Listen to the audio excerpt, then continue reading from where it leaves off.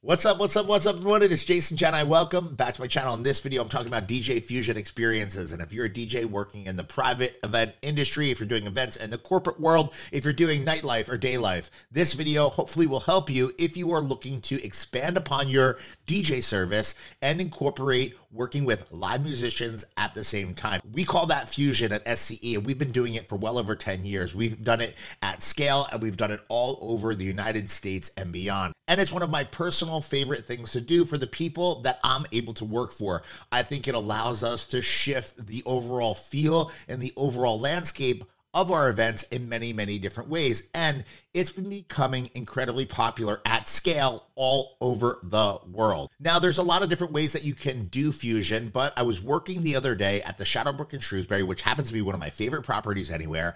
And I was working with two of my favorite musicians that we work with at SCE, Crystal Vargas on percussion and Gabby Rose on the sax. And we had a great time crushing this wedding celebration for an amazing couple at just this insanely dope property. I thought of this video when we were working because I think there's a lot of DJs that could benefit from just a couple of things to keep in mind if you are looking to take your business into the world of fusion in some capacity. I think there's a couple things to think about when you incorporate live musicians. First and foremost, it's super important that you understand who your talent is and what they're capable of. And you need to understand their level, right? There's a lot of different people that work within every industry. Sometimes some musicians are better at certain things than others. It really depends on how they were trained, how long they've been doing it, and if they have knowledge of events and performance. Obviously, the more experience, the more creative you can be with the overall experience as a whole. So my first piece of advice is understand your talent, understand what they're capable of, understand what their shortfalls may be, think through how you can use their strengths and or weaknesses to benefit the event that you are hosting. After understanding who they are and what they're capable of doing, I think it's super important that if you are just getting started working with a musician, that you touch base about the expectations for that specific event that you are hired to perform at. It's very, very important that you guys are all on the same page. And if there's a sequence of events or expectations either from you or from that client, the person that hired you, you communicate that and you have a conversation about it with the person that will be on site with you for this event. Now, talking about performance and the event as a whole, I think it's super important for you as the DJ to understand that you are the captain of the ship. You're driving the performance, and it is important that you make sure that that musician is in a comfortable place all night long. I think it's also important to mention it's not necessary to have them full throttle and involved from the moment the music starts to the moment the music ends. I think what makes a great fusion experience is kind of building different moments over the course of the celebration, pushing them forward for interactive segments, or giving them the chance to let loose and to tear during moments like dinner.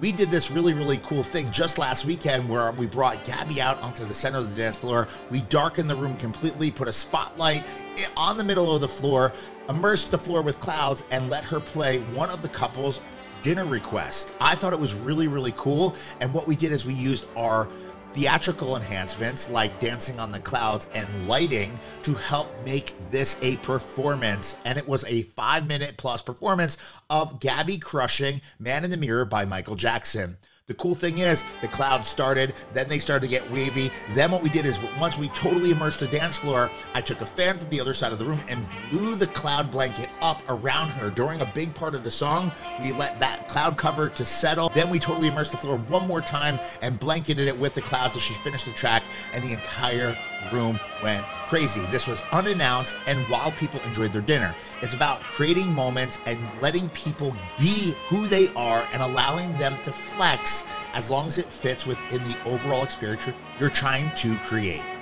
I think what kills when you are working with musicians is creating opportunity for layered entertainment, where you might push forward, you might pull back, but you actually allow the musicians to excel during certain moments in time. Another cool example of what I'm talking about is during this party when everyone was raging towards the end of the night, the dance floor is packed and we had Crystal and Gabby along with the couple in the middle of the floor. I kind of caught this vibe where I was bringing them all together, singing some throwback anthem stuff. And I thought it would be really cool to really push the creativity with the talent we had on site. How this unfolded is I ran out onto the dance floor. I whispered in Gabby's ear, follow me. We're going to do Baila Conmigo. We turned the music down. We allowed her to play the sax a cappella. And then Crystal started playing her hand drum. Everyone started clapping their hands. I scratched then a clap edit of the track that I have into the original that then they all played together and the entire room went crazy. Now, this is what I'm talking about. It was kind of an unplanned and very organic moment, but it was a powerful moment because we allowed the talent to fly, to show off, and to really create something special in the middle of an awesome part of the overall celebration. It helped make it impactful. It helped really, really dial people in, and we created something incredibly unique. One thing I forgot to mention is having the proper equipment. I think that's a super critical part of this overall formula. And it is important that you not only have the proper equipment in place, but you are ready for the musicians when they arrive. I like to have cables run already so that a musician can plug in their microphone if those mixers or where they're accessing the overall speaker system are a little bit more challenging to link into. I like to have everything preset, pre-run, and available for them so that they can quickly access the equipment. We can get them dialed in with the sound check and make sure everything is properly balanced. I think having the right gear on site and working properly, sounding proper, is really, really, really a very important part of the overall puzzle when working with musicians.